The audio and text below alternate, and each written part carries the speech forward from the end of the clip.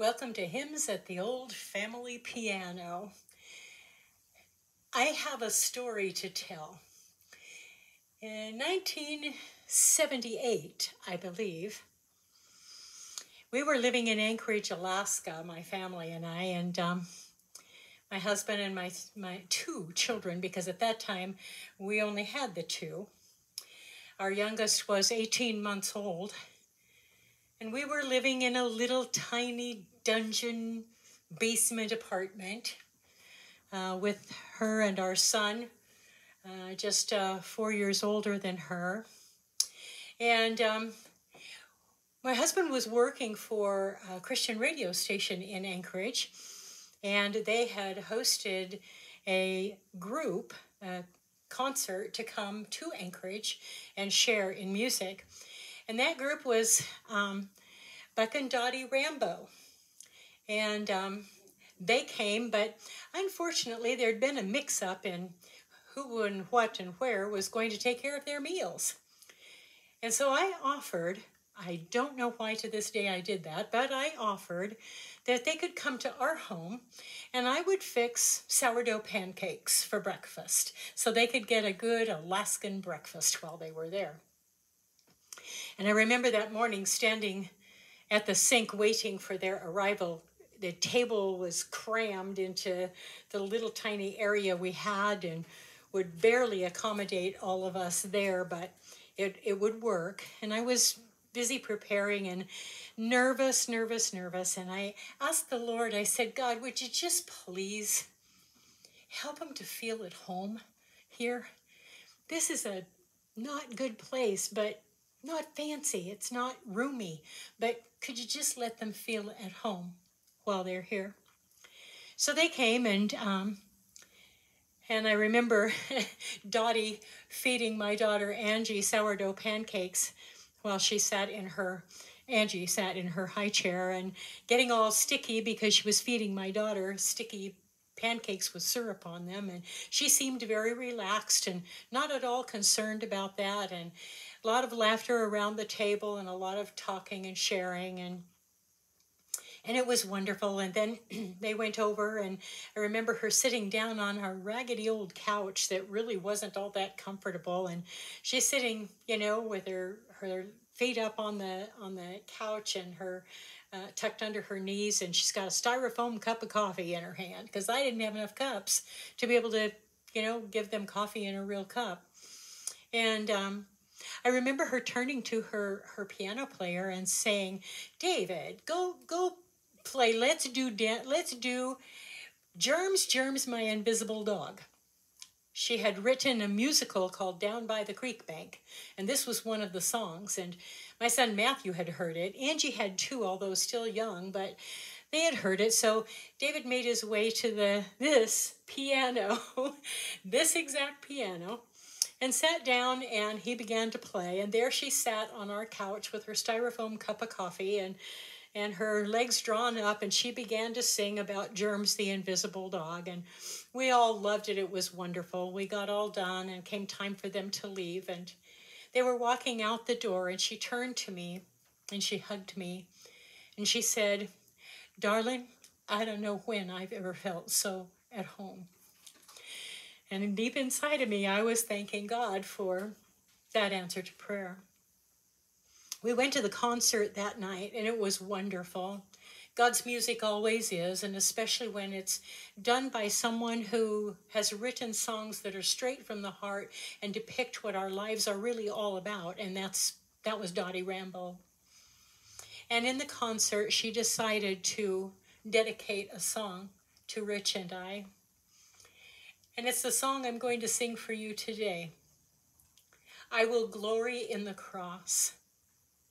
I've thought often about that cross as I've spent some time in my life not bowing at the cross or before the Lord, but walking away. And I realized that I can't glory in anything except His love for us that put Him on that cross, His death, His burial, and then His resurrection bringing us new life and eternity to spend with him. I can't boast of any works. I can't tell of good deeds, because I've done nothing that could merit the grace that he has given to me.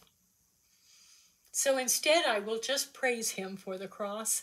I will glory in the cross, and I will not weep for the cross that he bore. Instead, I will glory in the cross.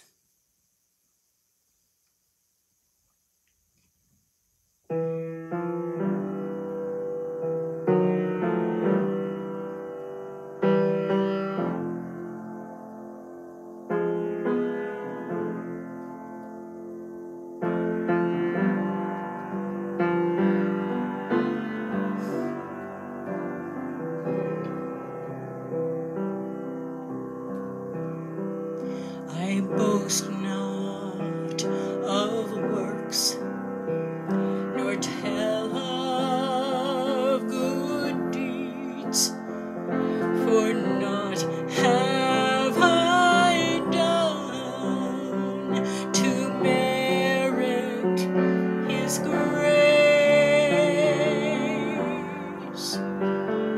All glory and praise shall rest upon him, so willing to die in my place. I will glory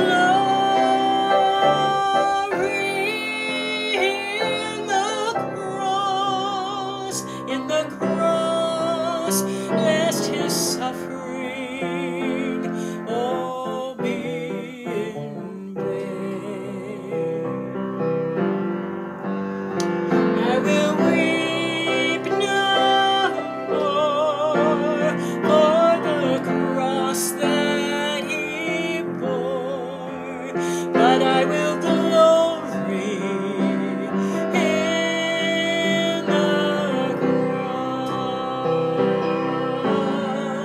cross. My trophies and my crowns and my robes stained with sin were all that I had to lay at his feet.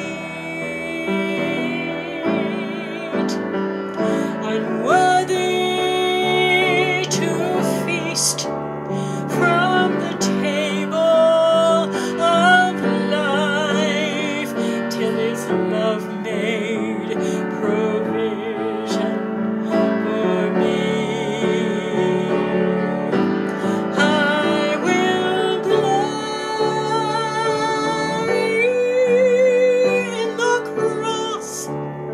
in the cross, lest his suffering all be in vain.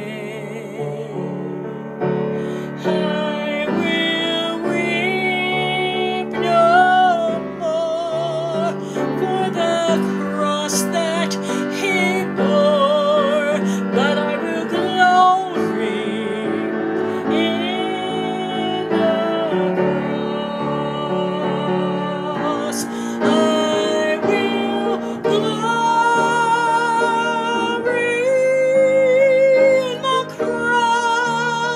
in the cross, lest his suffering all be in vain. I will weep no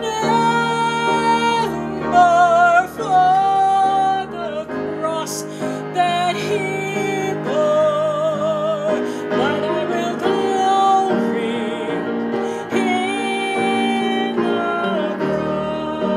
cross.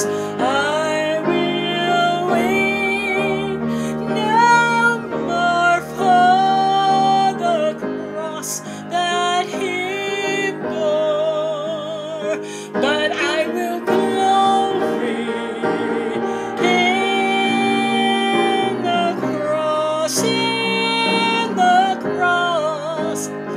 I will glory